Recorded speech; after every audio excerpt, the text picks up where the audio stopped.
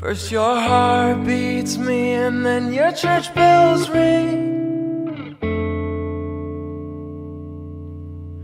Oh. Well, g'day guys, it's George Miedecke here again, and this week we're at Tri-County Motor Speedway. It's actually the scene of my first ever stock car win here in America, so pretty excited to hit the track with JELD-WEN and Marcus Ambrose Motorsport.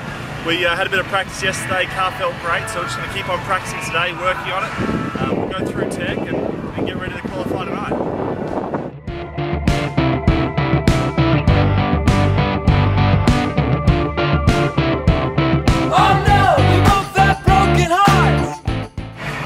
So Tri-County is a pretty unique place. You know, we race actually right up against the wall here. I've actually got a couple of marks from practice on the inside front guard on the car from where I've been touching the wall with the race car. So you really got to get down as low as you can to make sure that you're fast around this track.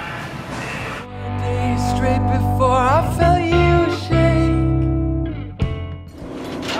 It was a hard race, you know, we qualified 12th, made it all the way up to 3rd. As you can see, we're loading the car up on the trailer here behind me. It was a good night, but man, you know, it was like a war zone out there. We were beating, banging and bouncing off walls, but I can't thank my mates enough on the team. They've been fantastic, and JELD-WEN and Australia and Marcus Ambrose Motorsport.